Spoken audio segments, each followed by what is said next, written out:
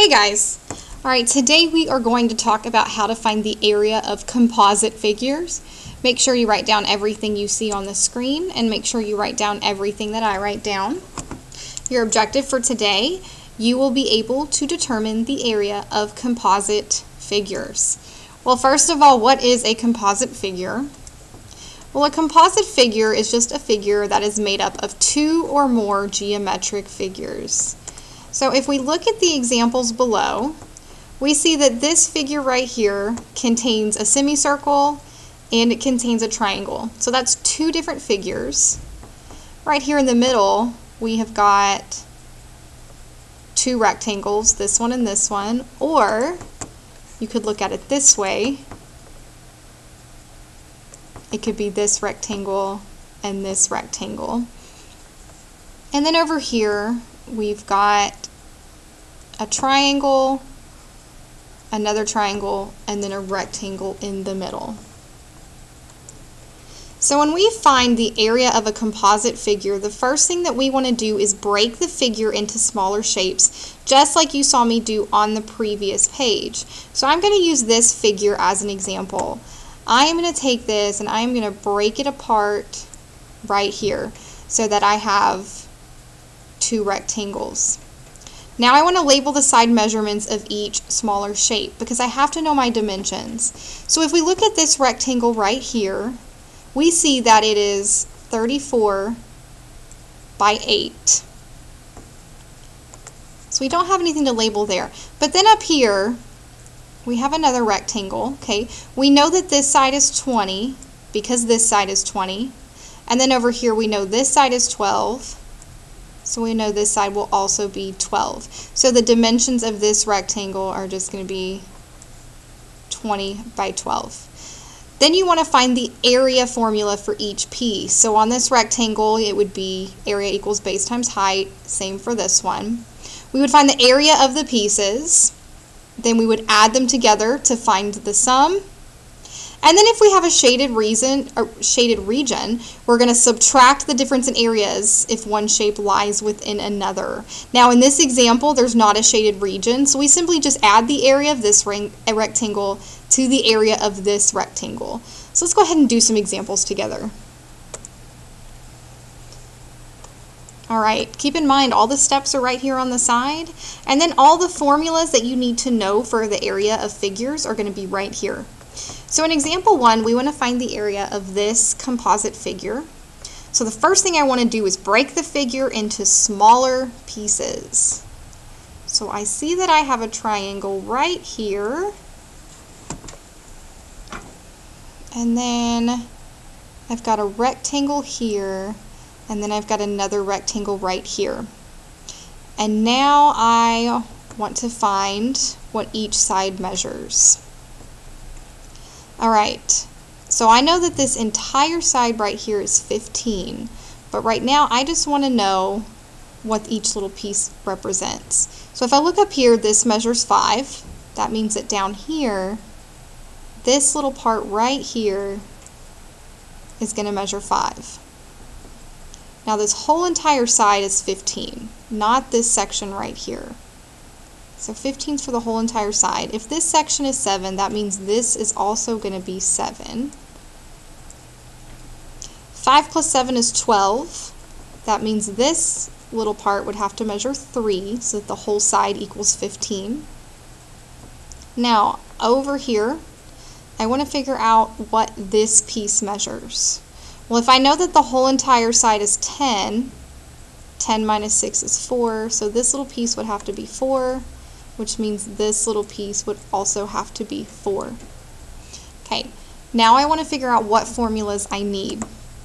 So I have a triangle right here, so I know that I need area equals base times height divided by 2 for this triangle. Now for this rectangle right here, that is a quadrilateral, so I know I need area equals base times height. And for this rectangle, I know I need area equals base times height. So now I am just going to find the area for all three of those. Okay, so what I have done is I have separated this into 3 sections so I can find the area of all 3 parts. So first of all, I'm going to start with this triangle.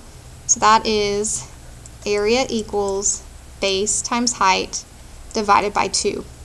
The base of this triangle is 3, and then the height is going to be 4. Remember, base and height have to intersect perpendicularly. So that means area equals a base of 3 times a height of 4 divided by 2. So area equals 3 times 4 is 12, so we've got 12 divided by 2, and area equals 6, and these are inches, so 6 inches squared. So I have the area of the triangle. Now I want to find the area of this rectangle, so that's area equals base times height. In this rectangle, we have a base of 7 and a height of 4. So area equals 7 times 4. So that area equals 28 inches squared. Now I want to find the area of this rectangle. So area equals base times height.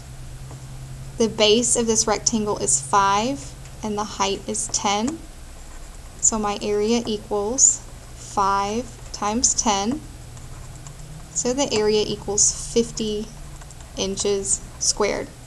Now what I'm going to do is I'm going to take all 3 of those areas and I'm simply just going to add them all together. So I am going to take 50 plus 28 plus 6. 8 plus 6 is 14. Carry the 1. 1 plus 5 is 6. Plus 2 is 8. So the total area of this figure is 84 inches squared. Alright, example 2, we want to find the area of this composite figure. So the first thing I want to do is break this into smaller shapes. So I can form a rectangle here, and then I can form another rectangle here, and I'm going to make that line a little straighter. And I have another rectangle right here. Now I want to find each side so that I have the dimensions of all of the smaller shapes. So I'm going to start with this rectangle right here. This rectangle, that's going to have a base of 8 and a height of 2. So we already have our 2 dimensions for this rectangle. Now for this rectangle right here, we know that it has a height of 6, but I need to know what this section measures right here.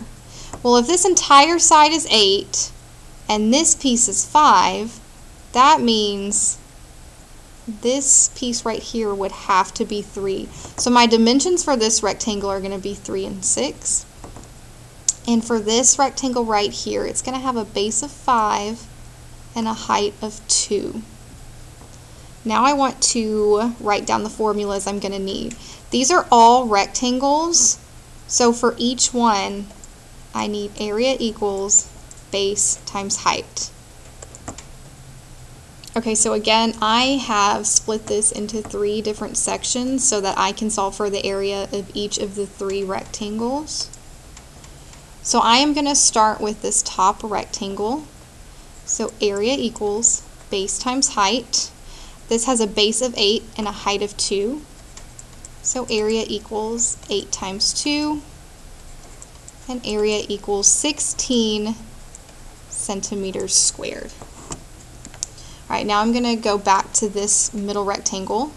So area equals base times height. So area equals, we've got a base of 3 and a height of 6. And then 3 times 6 is 18. So we have 18 centimeters squared. Now I'm going to solve for the area of this final rectangle. So area equals base times height. So this rectangle, it has a base of 5 and a height of 2. And then we know that 5 times 2 equals 10. And those are centimeters squared. So now I have the area for all 3 of those rectangles. So now I just want to add together so that I can get the sum and find the total area. So that's going to be 16 plus 18 plus 10. 6 plus 8 is 14. And I've got 4 ones. That makes 4. So my total area is 44 centimeters squared. Before I move on, I just want to point out that you want to be very careful with your dimensions. So see, like I did on this rectangle, I underlined the base and I underlined the height so that I knew my dimensions when I needed to solve. Same thing with this rectangle. I've underlined the base and the height so that I know what to multiply. And then in this rectangle, I know that my dimensions are 6 times 3. Be very careful and make sure you've identified each dimension for every small shape. Alright, example 3. Now we want to find the area of the shaded region. So what we need to do is determine what shapes we have here. Well, on the outside, we have a square. And we know that because this side measures 27 and this side measures 27. So that's going to have 4 equal sides. So I'm going to go ahead and label the other sides. Now, we have a smaller square inside. It's 12, 12, and then, of course, this side would measure 12, and so would this one. So what I want to do is I want to take the area of this big square, and I'm going to subtract out the area of this smaller square, and that's just going to leave us with this shaded region right here. So since I have 2 squares, those are quadrilaterals, so I know I need the formula area equals base times height. Okay, so I have put sections on the page again. I've separated it so I can find the area of each square. So I'm going to find the area of this big square. So area equals base times height. I know that the base of the bigger square is 27 and the height is 27. So area equals 27 times 27. And then I'm just going to work that out. 27 times 27. 7 times 7 is 49. 2 times 7 is 14. Plus 4 is 18. Put my 0. 7 times 2 is 14. Carry the 1. 2 times 2 is 4. Plus 1 is 5. And then I am just going to add all of that together. And I get 729. So my area equals 729 inches squared, and I'm going to underline that. Alright, now I want to find the area of the smaller square. So again, area equals base times height. The base is 12 and the height is 12, so area equals 12 times 12. And you should have your 12's times table memorized. And you should know that 12 times 12 is 144, and that would be inches squared. I'm still not done though. I want the area of the shaded region, so I've got to take this out of that big area. So that means I've got to take the total area of 729, subtract out the area of the unshaded region, which is 144, and then I'm just going to subtract. So that means the area of the shaded region is 585 inches squared. Alright, now it is time for you to try. I want you to find the area of this composite figure. Then I want you to find the area of just the shaded region of this composite figure. Now in this picture, I do want to point out, this is a circle. The picture, it's a little squeezed together, but just treat this like a normal circle. Make sure you complete both of these problems so that you can get full credit on your notes. Have a wonderful day, and I will see you next class day.